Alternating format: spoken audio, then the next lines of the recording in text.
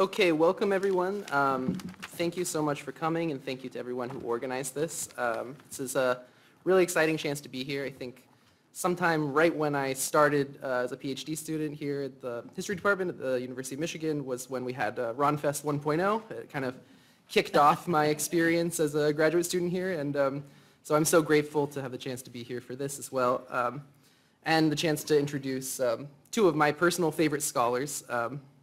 But before that, I just want to kind of thank Ron for his mentorship over the years and his availability to students. For me, Ron really exemplifies just this ability to, at the same time, be really loyal to the archives and kind of the principles of the archives, but also think big, and really bring us back to these important political questions that make our work significant and important. And yeah, as a student, I've really appreciated Ron's voice to kind of help us maintain that dialectic between those things. So thank you so much, Ron. I'm happy to introduce first Geoff Eley, who's the Karl Pohrt Distinguished University Professor of Contemporary History here at the University of Michigan, and Golfo Alexopoulos, Professor and Director of USF Institute on Russia at the University of South Florida. So I'm not sure who wants to start us off, but Geoff? Yeah? Is this on? Yeah. So, well, I haven't done this for 2 years. I mean, literally. So I hope I've not forgotten how. So I'm going to use my time today to reflect a little on the intellectual history of the discipline of history over the last 5 decades, and to locate Ron and his work on that broadly sketched map. And there are 3 strands to what I'm going to say that overlap and merge into each other. One concerns the genealogies of the so-called cultural turn. And the second concerns Ron's intellectual trajectory across that time. And then I'll close by trying to align those 2 stories together. And much of what I'll be saying actually grows out of many of Don's comments earlier this morning. So I'm going to begin with a quick conspectus of Ron's intellectual passage from being a classically Marxist social historian, even though, as he pointed out, he was still learning what that actually meant. So his intellectual passage from being a classically Marxist social historian for whom a heavily materialist conception of class was the principal orientation point, the lodestar, in fact, through a transitional encounter with political science. I mean, this is very telescoped. Or more accurately, a more ecumenical and eclectic encounter with a far greater breadth of helpful concepts and methodologies in the social sciences involving anthropology and sociology. So from there to the place he occupies now, which I'd call a very mobile and exploratory intellectual outlook and set of stances that includes a pretty open-ended repertoire of cultural histories and methodologies, including the history of emotions. Now, interestingly, in my view, Ron's sustained and cumulative encounter with what we came to call the cultural turn occurred to a great extent after that article, after his Back and Beyond reflection, which appeared in 2002 and must have been written, I guess, at the turn of the century. Indeed, much of the lasting good that emerged from that vaunted cultural turn was only just getting started, in my view.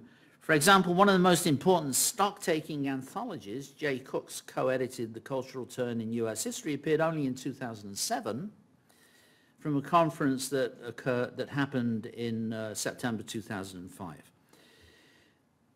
Now, not only has much of the new history enabled by the cultural turn, as it was described in the 1990s, properly materialized only long after the 2002 AHR forum that implicitly declared it closed.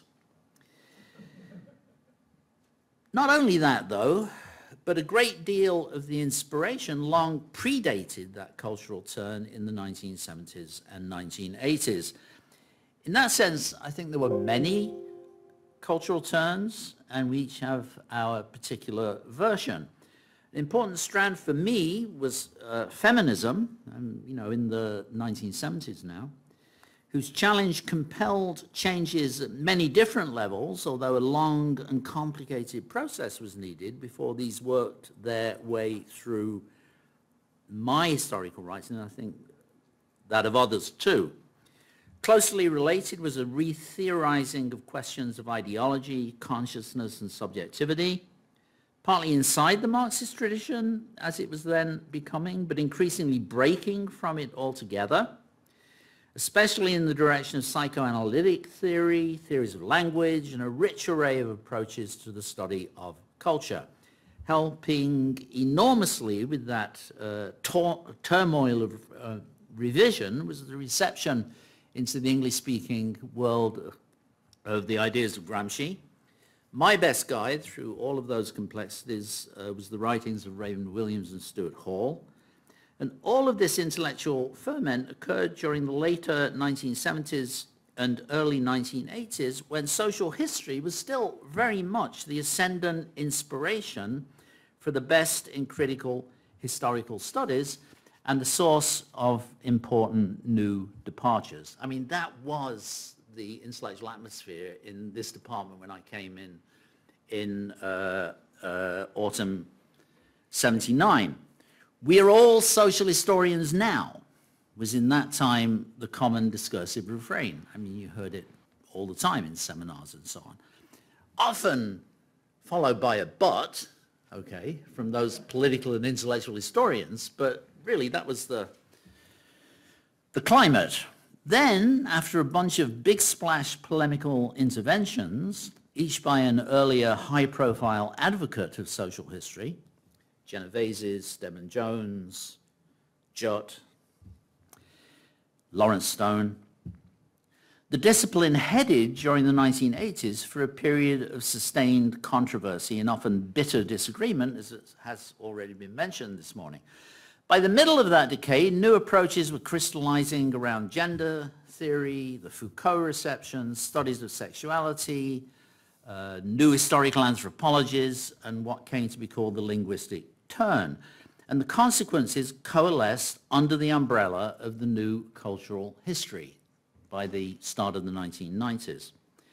Now, this critical landscape opened up new interdisciplinary possibilities for research and exploration, merging history with anthropology, literary studies, communications and media studies, gender studies, and a novel cross-disciplinary formation calling itself cultural studies. The very richness and diversity of those approaches, however, produced concerns among some as to where, in these new culturalist accounts, society still belonged. If all the world was a text, what could any longer be said about context, or, in that earlier language, society? This, in turn, spawned more fundamental conflicts. The very ground of the historical discipline itself seemed, to many, to be at risk. By turning to other disciplines and succumbing to their excitements, many feared, advocates of the new fads undermined the integrity of historical knowledge itself, experimenting with other people's topics and techniques, what was now being called the cultural turn, brought the historian's epistemology into doubt. If some entered this fresh space with curiosity and excitement, in other words, others found only disorder.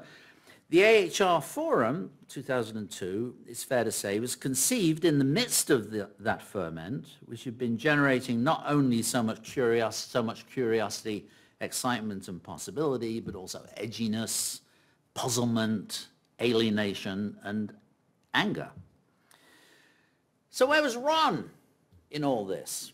As I've already intimated, Ron began as a classic social historian of 1970s vintage, joining one version of US social science history to the Marxist approaches associated with Thompson, Hobsbawm, Roudet and others in Britain. The Baku Commune was the apprenticeship, so to speak, but it was via the SSRC seminar series, I think, and the constant stream of high-level essays and articles of that time that he really staked out the territory.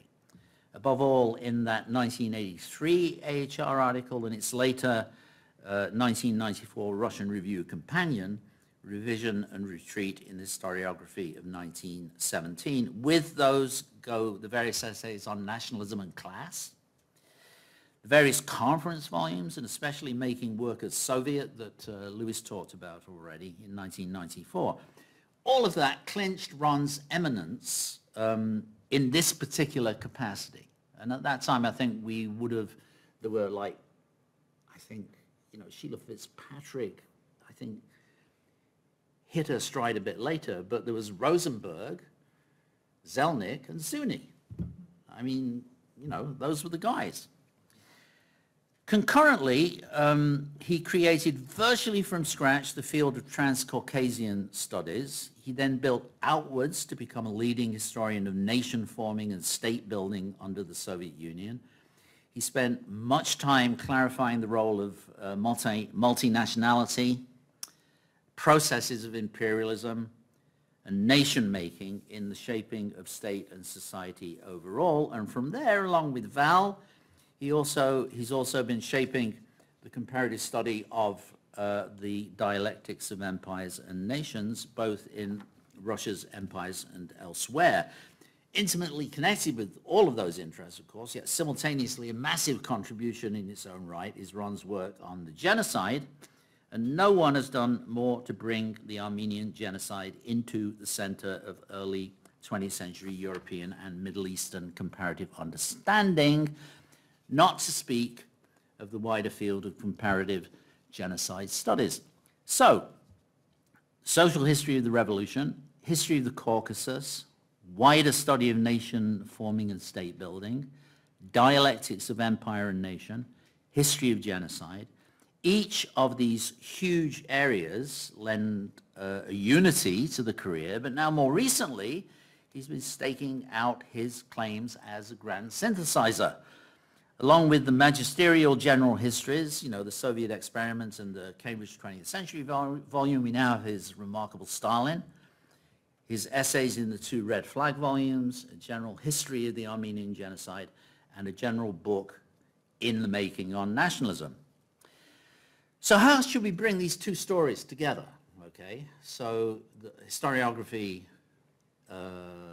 in the disciplinary and professional sense, general sense, and Ron in those particularities that I've just been going through. How should we bring these two stories together? Well, Ron's trajectory both follows and shapes the broad intellectual trends I've been describing. His work has flourished, I mean, not only inside his own field, but I think for people in other fields who are animated by an interest in the topics that Ron has covered. I mean, Ron is the go-to person, you know, now to educate oneself in Soviet history and all of those cognate questions.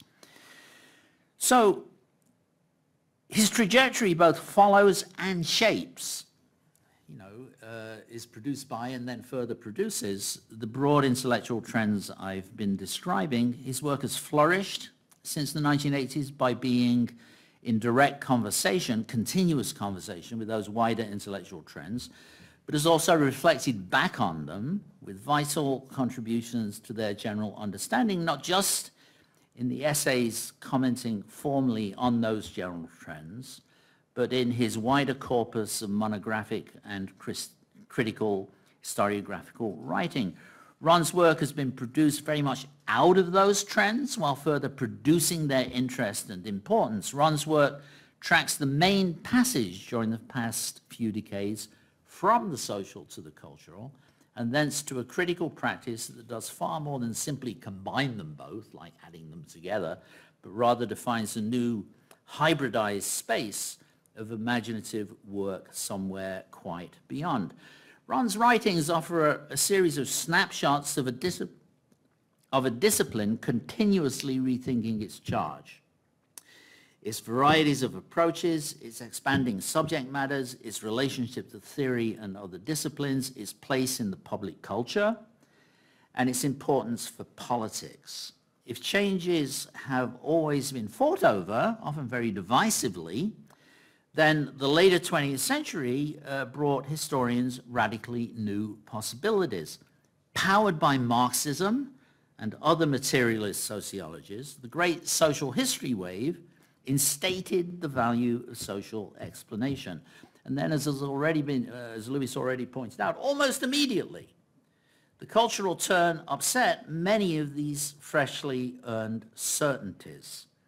Feminism, gender history, reception of Gramsci and Foucault, cultural studies, historical anthropologies, histories of sexuality, critical race studies, post-coloniality, history and memory, the new imperial histories, global and transnational history, and on, many other departures. All of this flux changed how historians are now challenged to think. It's a completely different world intellectually from the one that we entered, you know, however many years, 50 years ago, right?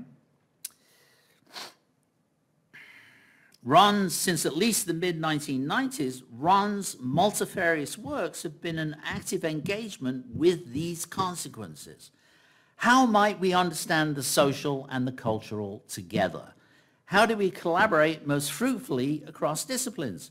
If we take feminist theory, post-Foucauldian analysis, post-colonial studies, or any other body of thought seriously, how does that change what historians do?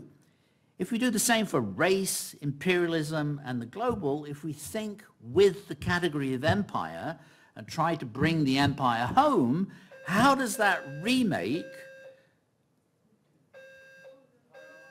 What's going on? How does that remake national histories? If we take empire seriously, how does that remake national histories? Okay, so the paragraph that I just reached the end of began by saying that Ron's writings offer a series of snapshots of a discipline continuously rethinking its charge. And then I went on. And I ended that paragraph with some questions. How might we understand the social and the cultural together? How do we collaborate most fruitfully across disciplines? If we take all of that theory seriously, how does it change what historians do? And in particular, if we take race, imperialism, and the global seriously, if we think with the category of empire and try to bring the empire home, how does that remake national histories? How should we think differently about politics? Okay, and now I'll resume. And here runs Chicago interruption, as I like to think of it. And before that, the inception and experience of CSST, along with the MSU Soviet Working Class Conference, and the collaborative process of putting Becoming National together. That Chicago interruption, along with those other things, opens a window onto another vital aspect of how history has changed since the 1970s, and that's its necessary and pretty inescapable interdisciplinarity. History can never be self-sufficient. To be effective, it always needs other disciplines. And that being said, though, what remains distinctive about history's knowledge, history's epistemologies? How has that shifted during recent decades? How do historians come up with their questions? What are the complexities in the relationship of history to memory and memory publics? How does history relate to the public and private worlds of politics? Whether in his immediate Soviet work, in his Caucasus Corpus, in the landscape-changing engagement with genocide, in his continuous wrestling with nationalism, Ron's entire oeuvre show the complicated interconnectedness of historiography, theory, the personal, and the political. In one vital dimension, his writings are a series of critical intellectual histories of particular areas of historiographical change. History's changing overall place among the disciplines, the structuredness, creativities, and contingencies of nation-making, the back and forth relationship between social histories of class formation and possible bases of politics, the constraints and transformative consequences of the new imperial histories. In the excellence of his immediate practice, Ron challenges us with the most important questions of the discipline. If historians take seriously powerful and exciting developments in theory or in other disciplines or in fields other than their own, how does that change how they think and what they do? How did we come to think what we think? And how were the changes and departures enabled? And I don't have time to do it here, this is my last sentence, but a really admiring, critically affirming assessment of Ron's historiographical trajectory and contribution could take his closing essay to Red Flag Unfurled, whose title is Breaking Eggs, Making Omelets, Violence and Terror in Russia's Civil Wars, and read it not only as a statement of culinary pleasure, but as a demonstration of a masterful, discipline-transcendent, theoretically informed historian at the peak of his game. Thank you.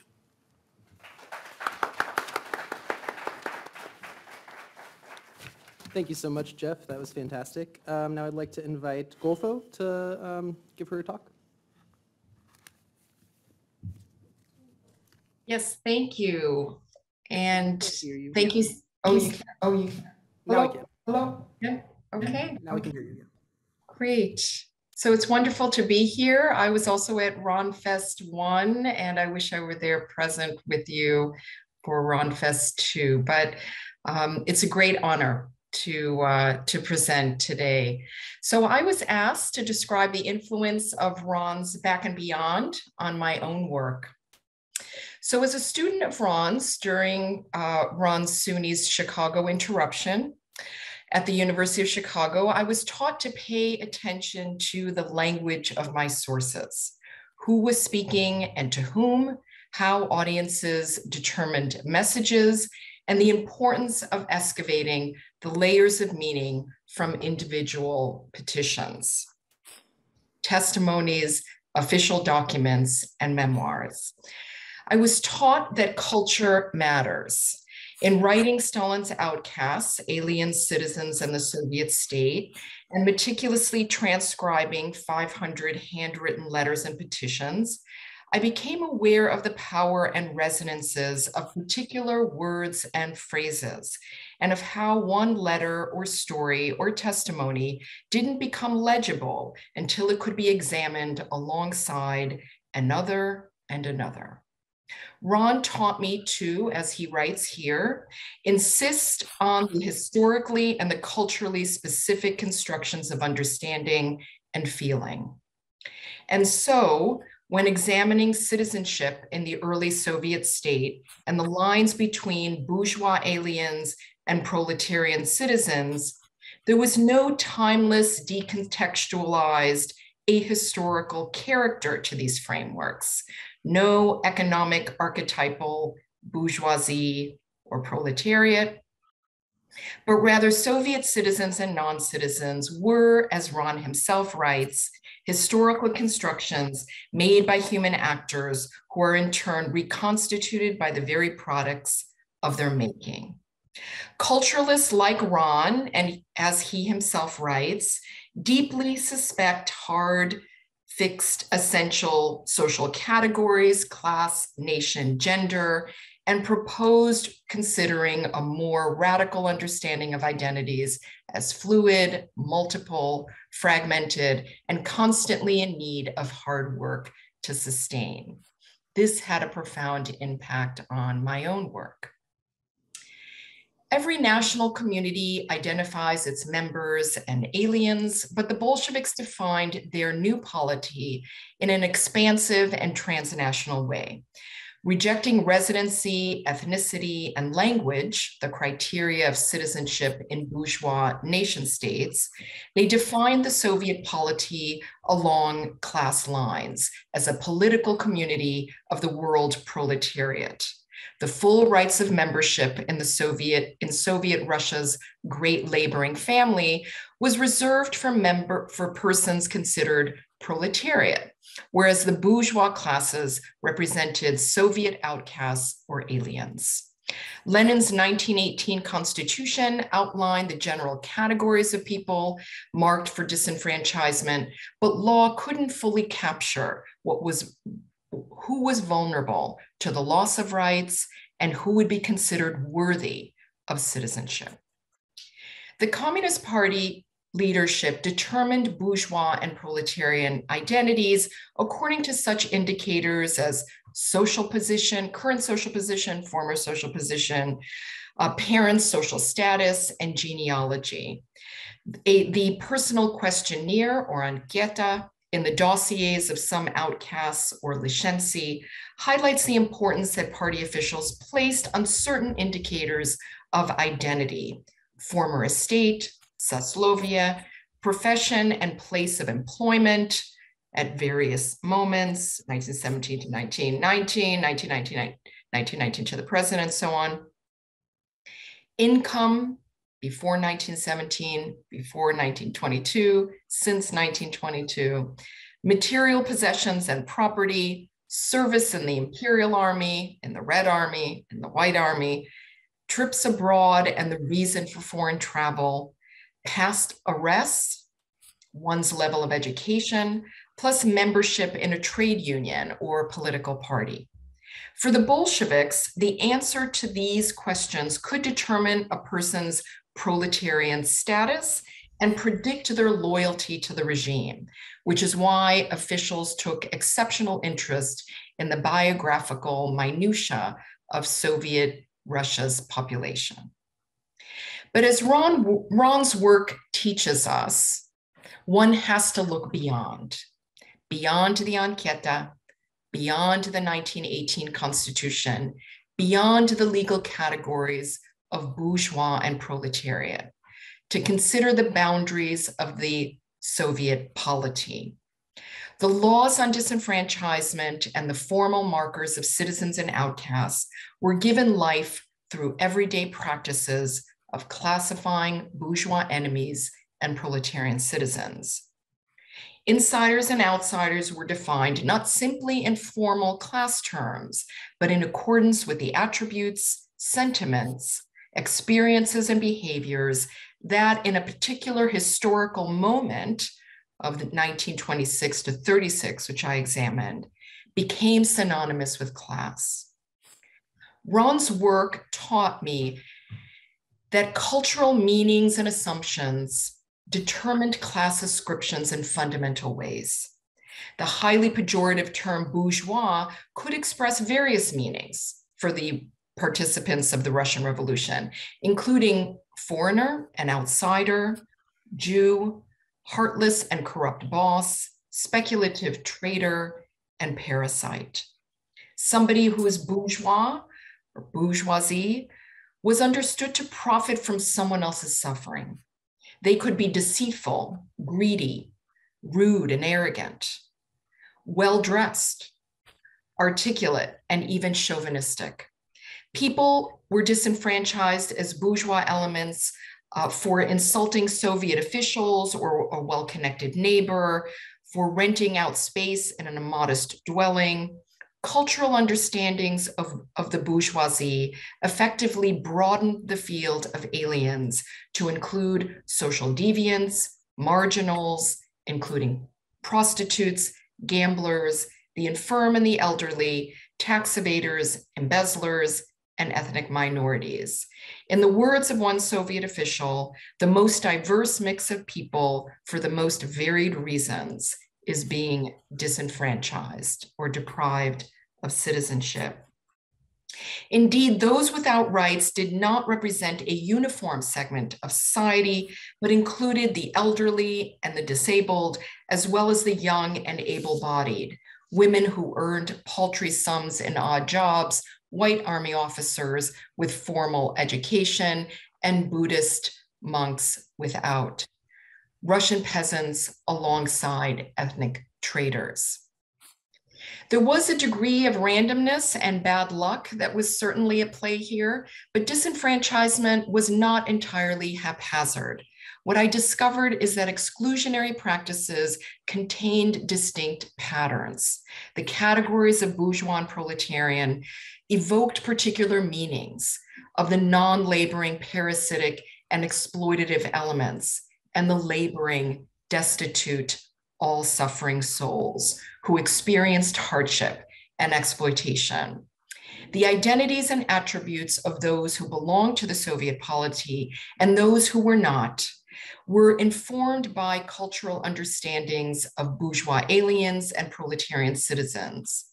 Social life, hardship, exploitation, misfortune, and emotional and personal attributes, sincerity, remorse, duplicity, often determined membership in the new Soviet polity.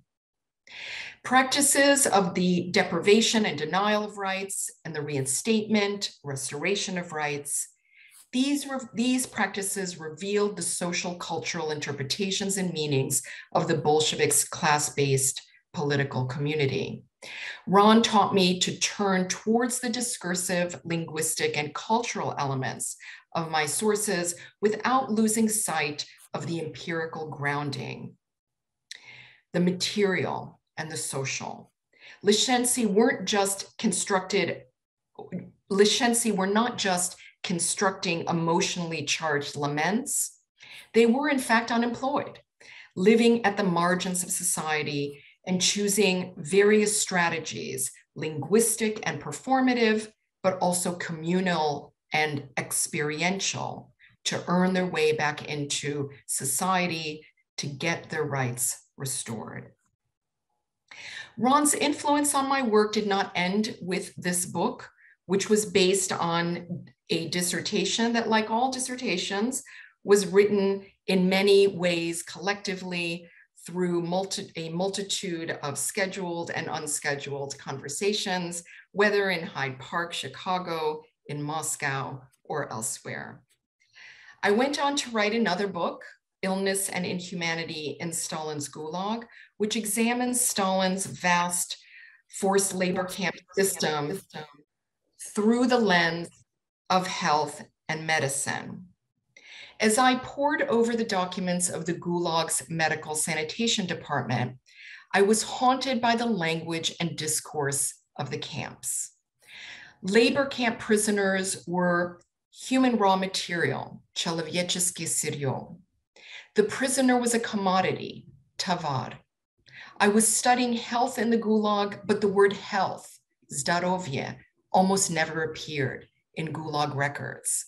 I was studying people, but the words for people, ludzi, never appeared. Neither did the word for life, жизнь, or the word for death, смерть. Rather, camp officials spoke not of people's life and health, but of their physical labor capability, трудоспособность, or labor utilization, трудовое использование. Illness was recorded as lost labor days, mortality as labor losses. The Stalinist camps considered sick and emaciated inmates defective, inferior, ballast, to be discarded, and they demonstrated concern for prisoners' illness and mortality only as these related to lost labor, trudopatieri. So I was so struck by the distinct conceptual universe of the camps that I organized the chapters around the language to underscore the culture that makes atrocity possible, that enables mass violence. It was Ron that taught me to understand institutions like citizenship and forced labor let me say that again. It was Ron that that taught me that to understand institutions like citizenship and forced labor, I had to listen deeply to the languages of my subjects, whether the lamenting language of the disenfranchised peasant or the chilling discourse of the Gulag official. For that, I thank you, Ron. So thank you, Geoff and Golfo, for those great talks. I guess I wanted to kick us off by bringing another text to the conversation here, which is an essay from Bill Sewell's Logics of History. The title's something like Confessions of a Former Social Historian. And he brings up in this essay, from a point of view obviously sympathetic toward cultural history, that the cultural turn coincides with a neoliberal turn politically, and that there's a kind of turning away from questions of class politics at the same time that sort of rate of concentration of wealth is increasing. And that this is something we can kind of reflect on, right? That this kind of basic message of social history that maybe does need to be brought to bear here. And so my question, I guess, is, given that I think Golfo's work does such a fantastic job of showing how class as an analytic category needs to be constructed, right? And that we need to be very careful not to reify a notion of class that is, lacks dialectics, essentially. On the other hand, Geoff's work really shows that this particular idea of class was very powerful in forming the political institutions of democracy in the West. So I guess as a question to all of you, how do you understand this kind of coincidence of the cultural, the linguistic churn, and what David Harvey calls the restoration of class power after the 80s?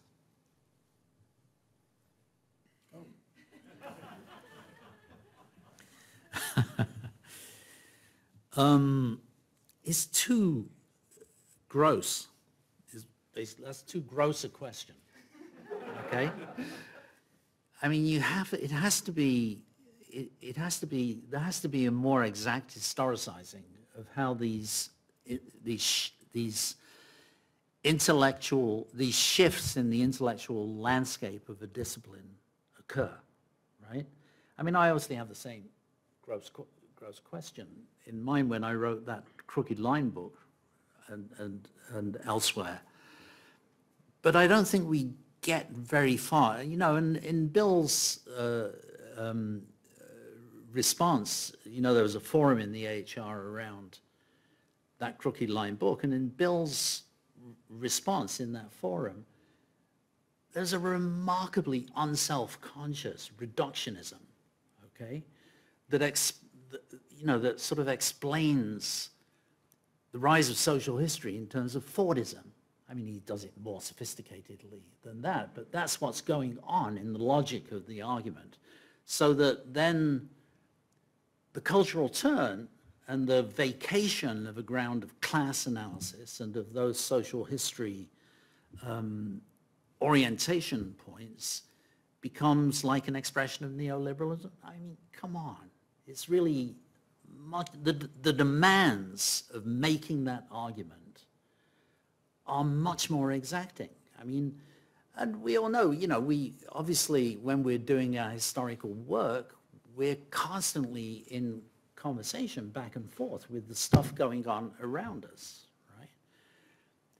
But doing, the kind of careful intellectual history that makes it possible to establish explanatory relations between, say, big events and or large processes, and what happens in a seminar room or when somebody's writing a book. I think that's really complicated, and I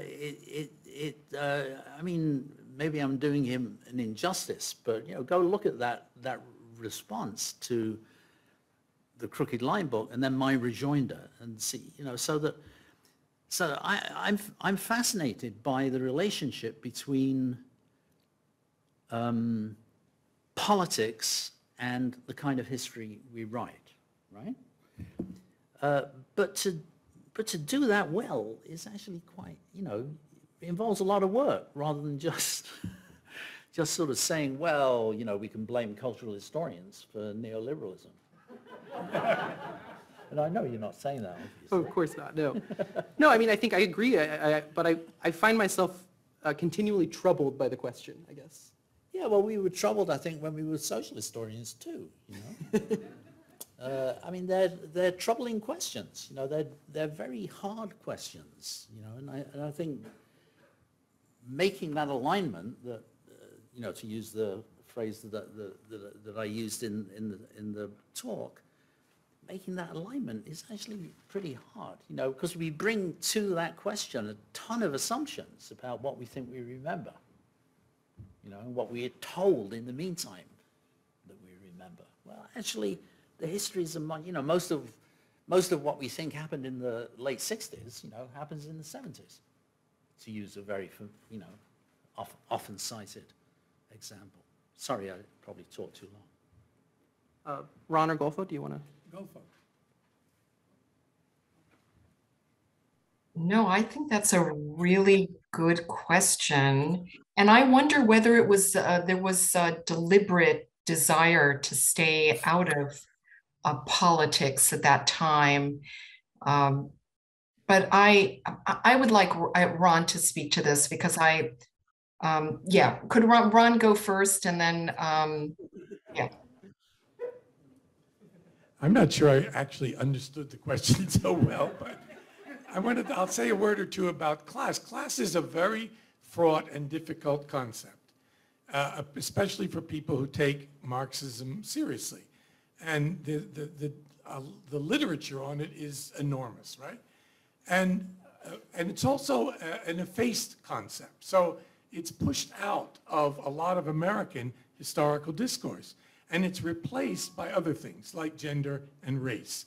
And it seems to me, in a very naive way, you can't deal with gender and race without ideas of social hierarchies and differentials of power.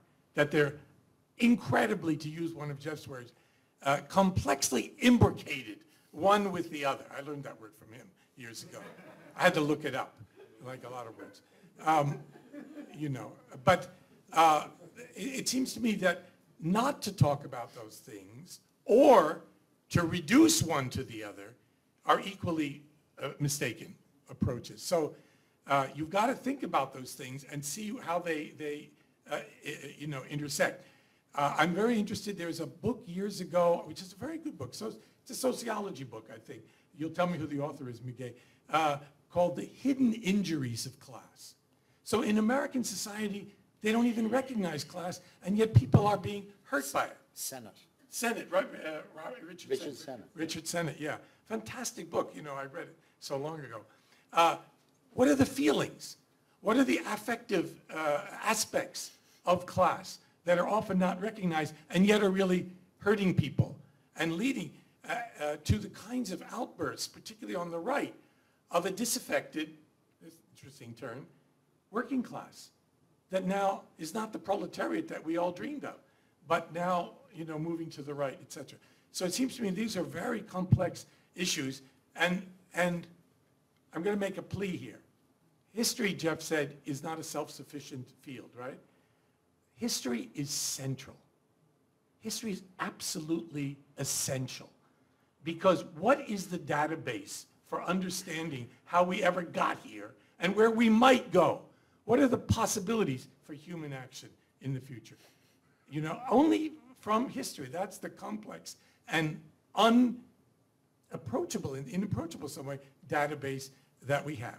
And the second thing is, and I think this is central to what our department at Michigan is so good at, because it is a left-wing department. Don't publish that. And what Geoff and so many in this room do is we practice history as a subversive science.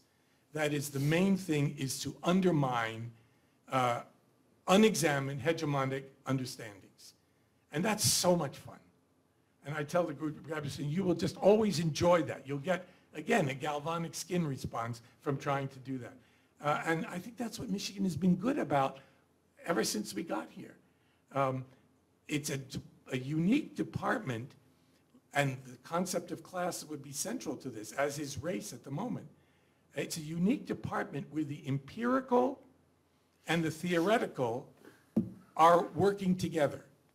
I came from Oberlin College. Okay, I came here first in 1977, then as a full faculty member in 1981, when history was totally empirical. There was no theory in history. There were no courses in theory or whatever. It's not sociology or anthropology. We didn't do it. And the only theory we had was a kind of primitive understanding of Marxism. That was the theory, right? And you came to Michigan, and suddenly theory was in the air. There was CSSH, the journal. People were answering interesting questions, et cetera. And then we went through the social history turn, which you had to defend, and the cultural turn, et cetera. And that happened here. I went to Chicago, okay, my exile in Chicago. And when I went there, in political science, and wrote a book, which they're going to discuss later, The Revenge of the Past, it was an attempt to bring history into the study of class and nationality in the Russian experience. And interestingly enough, my students, Golfo, maybe you remember this, maybe not, were theoretical. That is, I love Sheila Fitzpatrick. I learned so much from her. She's a kind of pointillist historian. She's like, you know, Seurat or someone. All the data is there. She's an archive rat. She brings it out. She has the real Sitzfleisch to sit in those dull archives without lighting and work. But in terms of generating a kind of more theoretical understandings, like, say, Moshe Levine, who was my own mentor in a way. I call myself a Marxist-Levinist, right? You know, that was not in the atmosphere. And I would try to bring into those discussions in our wonderful workshops some of these theoretical things, and they were sometimes dismissed. Oh, well, you know, he's a Marxist. Well, we'll just put that aside. But I think something came out of it, as indicated in your remarks, Golfo. Your turn. Well, I do think that I wonder, Ron, whether you would agree that because the field was just, it was so, there were so many like really lively, significant debates in the 80s. And it seems that with the collapse of the Soviet Union, or kind of the end of history, something just happened in our field. And maybe I'm wrong, but I do think, you know, to get back to the main question, why did we actually move away from being really engaged with politics? I mean, this is like the Clinton era, the end of history. I think there was a certain timidity, I think, about engaging with a lot of these economic issues. I mean, I say this because I just finished reading Fiona Hill's book, where, you know, she describes this time when Thatcherism, Reaganism, and the collapse of the Soviet Union created these forces within all three countries that spawned populist reactions. And now we're wondering, like, what happened all of a sudden? But it had its origins in that era, and yet we weren't talking about it. We weren't engaging with that material so much about, you know, income inequality and economic displacement. I don't know. Is that unfair?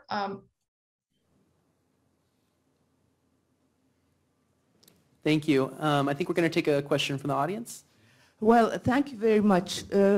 I came to Michigan in '88, and that's when we started collaborating. So I was in graduate school during the '80s. But I think a very important dimension is sort of the insight one has through feminist theory, especially in terms of critical self-reflexivity. I think that is sort of what differentiates critical theories that look and take seriously the intersection with gender and sexuality in a way to bring where one is located oneself as a scholar in the field at large, and how that generates income inequalities that you can then map onto or converse with the larger structural equalities. I think that turn is not something that historians engaged in very early on. And I think anthropologists did, and that probably is the difference, and humanities did too.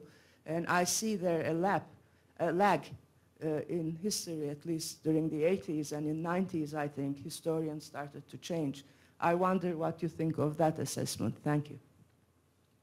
Thanks. Does anyone have a burning desire to respond to that first? Well, I think it's a misdescription of the periodization involved. I mean, after all, you know, if we take, you know, like the sort of, I'm looking for the right, the crucible of interdisciplinarity here in the, from the later 80s through the 90s was this program in the comparative study of social transformations, CSST, that one or two of us have mentioned already. 20 of the 30 original members of that group were historians, okay? This was already a department when I came that took theory and interdisciplinary resources really seriously. It was just a social science interdisciplinarity rather than a cultural studies kind that kind of, you know, became so hegemonic in the course of the 1990s. So it was Tilly. I mean, you know, when I came to this department, it was a social science history that included Bill Sewell himself slightly earlier. I mean, not here, but in his earlier incarnation. So I think historians were conscious of theory. You only have to look at past and present and Annal and CSSH in the course of the 1970s, and it's already happening very early on. Not everybody, and I think Ron is right to say that you know, historians were theory averse for, you know, in terms of the prevailing culture, but that didn't mean that, you know, I mean, historians weren't all Marxists either, but, you know, in terms of those grounds from which really important radical innovation was occurring were already interdisciplinary before we get into the later 1980s.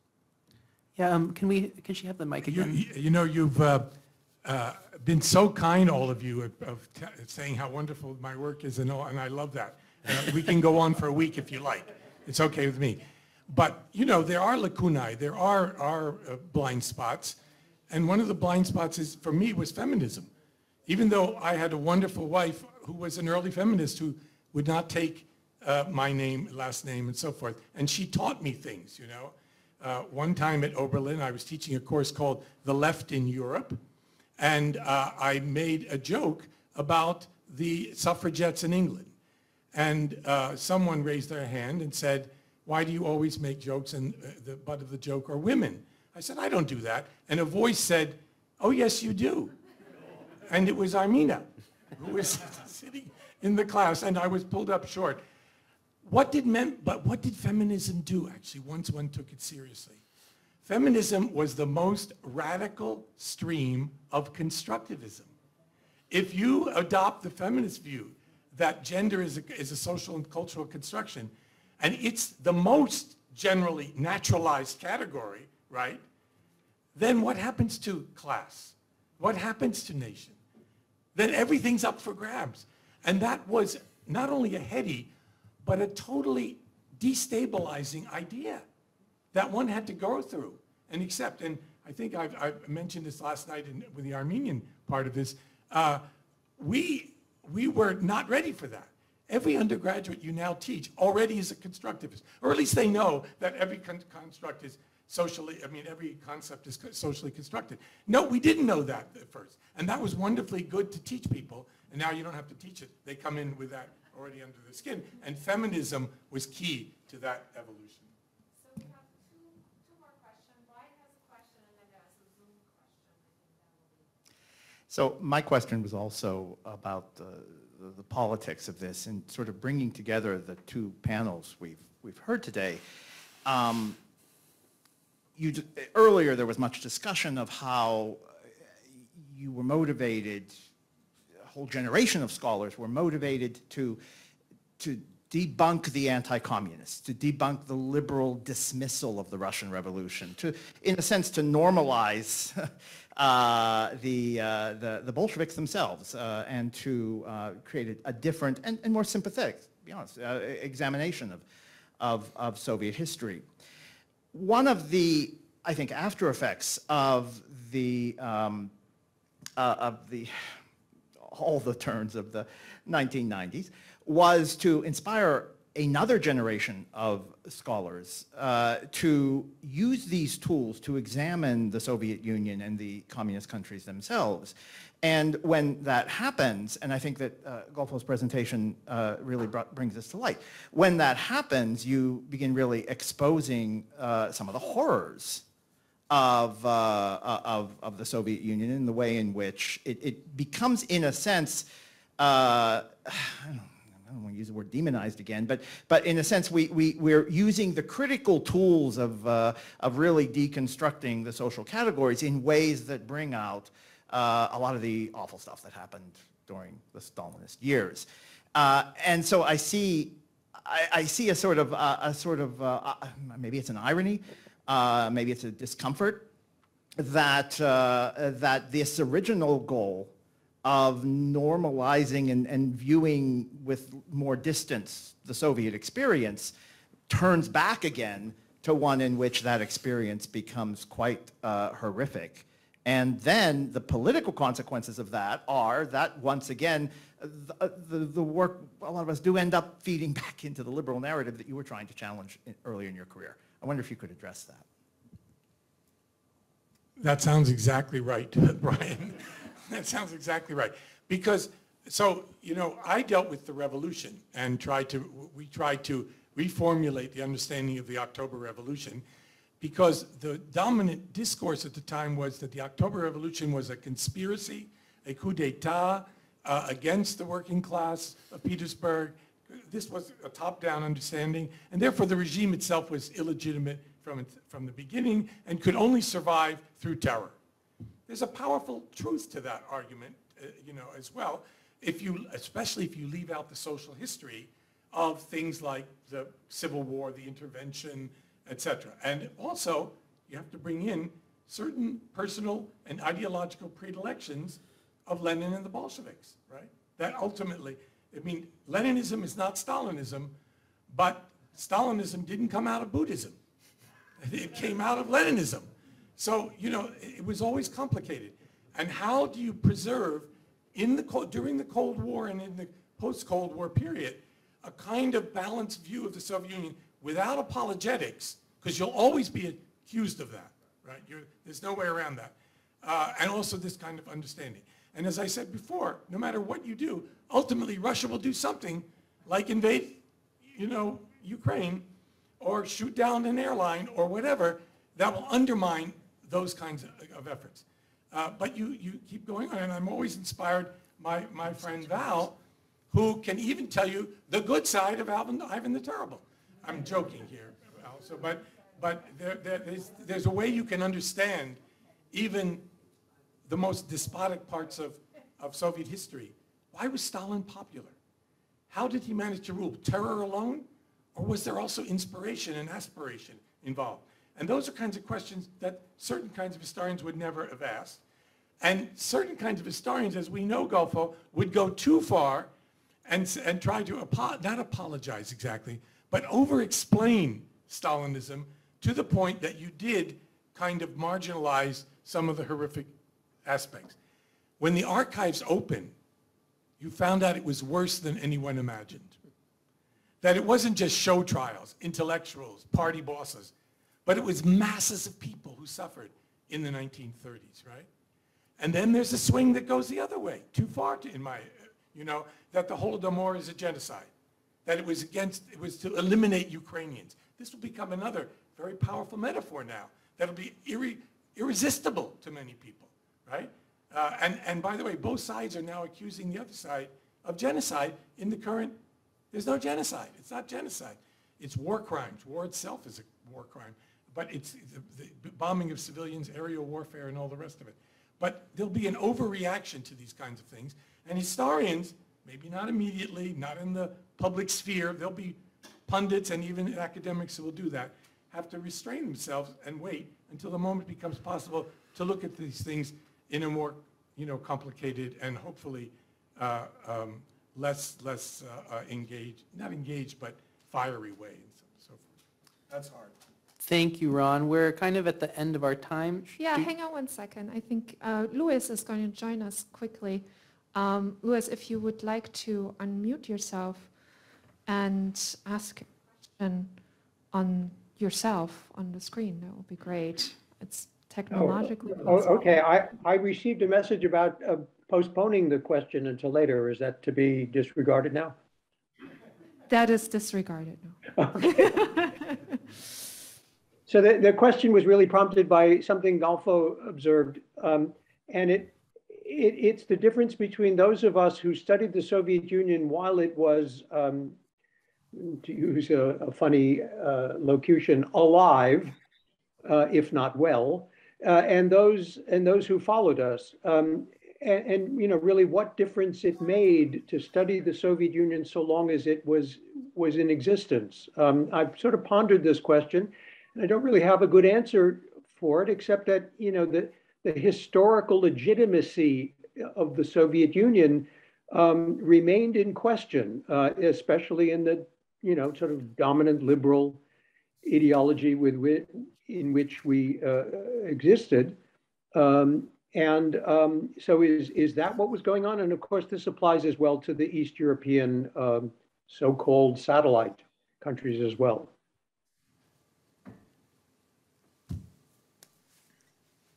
Can I ask whether you all were just, because I sense this as your student, that Ron and Sheila and Louis, and that you guys were a bit exhausted by the acrimony of the field when there was a Soviet Union. And that there was this desire, at least I definitely sense this from Sheila, this desire to just not go there again, because these debates were so personal and so painful.